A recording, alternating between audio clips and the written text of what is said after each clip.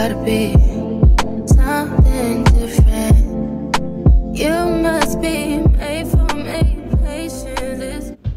Welcome back to my channel, y'all. I know it's been a long time since I posted a long form video, but I posted a picture of the hibachi that I made at home. It went super viral. Y'all requested for the recipe. However, I do not measure half the time when I'm cooking, so I thought it would be best to just do a visual content for y'all and make a video. So, of course, I start off with my ribeye steak, y'all, and then I'm going to go ahead and cube it up to your preference. Then I'm going to go in with some soy sauce and some fresh minced garlic. Next, let's add my new favorite seasoning for my steak. This is the Kinder's. It's called the Blend. Absolutely love it on my steak. I've been using it since for a minute now. But you don't need too much because when you got the soy sauce and the fresh minced garlic going, and that's going to give it like really, really good flavor, y'all. And you're going to set that to the side while you go ahead and prepare the rest. I'd have to go back and like take some more of that fat off of my steak. I didn't want too much fat on my steak like that. And yes, I'm using my washed hands. I'm cooking this for myself. So now let's go on into the zucchini and the yellow squash. Now you're going to split this and you're going to divide it, and then so it can be split in halves, and then you're going to cut it accordingly.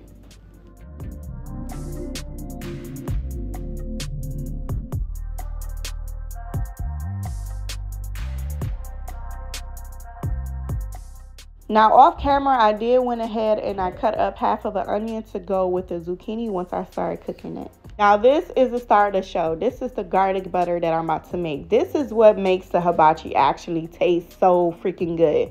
It's the butter. I'm telling you, it's not the yum yum sauce. It's the dang on garlic butter. Now there is many ways that you can make garlic butter, of course, but this is how I made it. Now you're going to take some softened butter, 1 stick, and you're going to cut up a bunch of fresh garlic. You're going to mince it really good.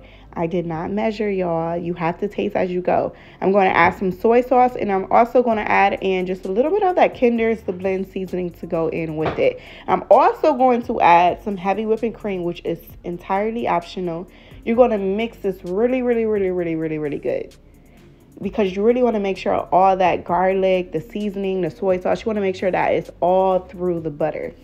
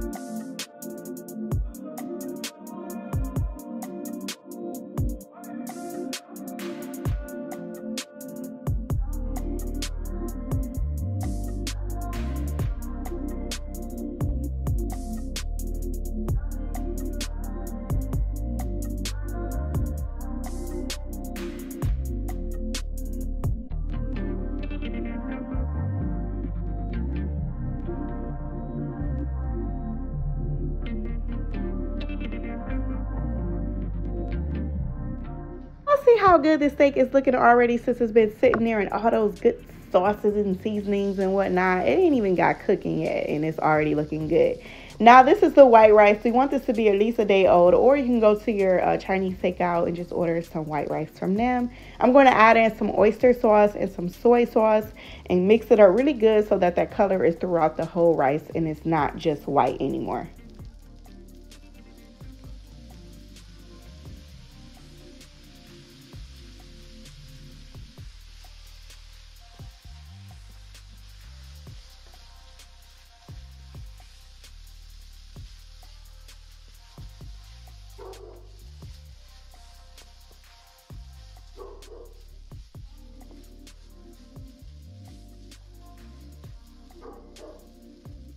Now, unfortunately, I wanted peas and just carrots. They didn't have it at my nearest Kroger, so I had to get the veggies that I had to get. But it would just only be peas and carrots.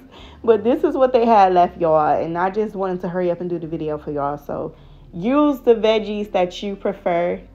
I would have preferred just peas and carrots, but this is what I had to get. Now, you're going to go ahead and add in your egg right on the side. You don't have to do this separately at all. Scramble it on up and mix it all with through the rice. Add as much eggs as you want. I added 2 at first, but I ended up adding another one because I just wanted more egg in there. So yeah, I wanted just a little bit more egg action. So I did add 1 more egg after this setting.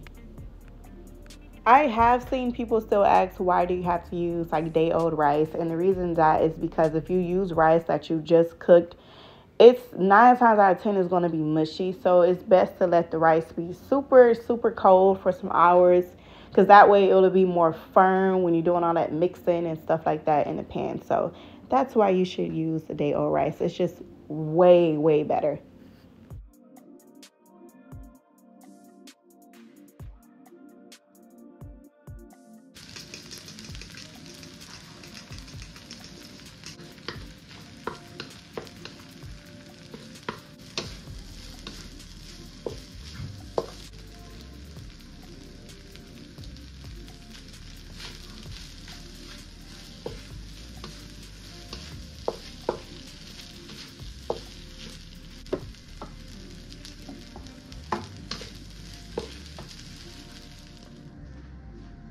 All right, y'all. So I did go ahead and add in that garlic, that same garlic butter that we made earlier. That's what I added in the pan at first before adding in the zucchini, the yellow squash, and the onions.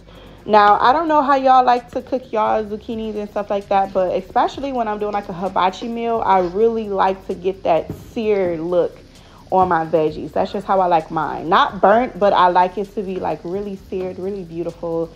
And that's what I did. And also, don't forget that I did add some mushrooms to this, because mushrooms and steak is just like the perfect duo to me. So I always add mushrooms when I'm making hibachi at home.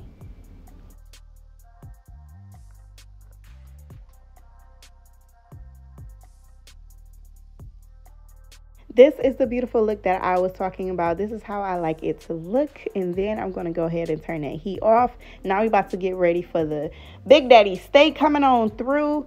Oh my goodness, y'all, it look good already. So listen, I did end up cutting it again just a little bit in half, because some of the pieces, just a few of them, was too big. So I did cut it in half just a little bit for the downtime for the cooking.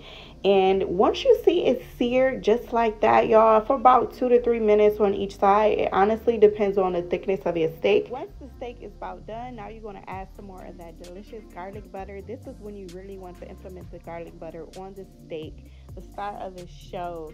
Listen, y'all, that garlic butter takes the steak to a whole new level, and it just releases the most beautiful tasting juices from the steak. It is so good, I kid you not.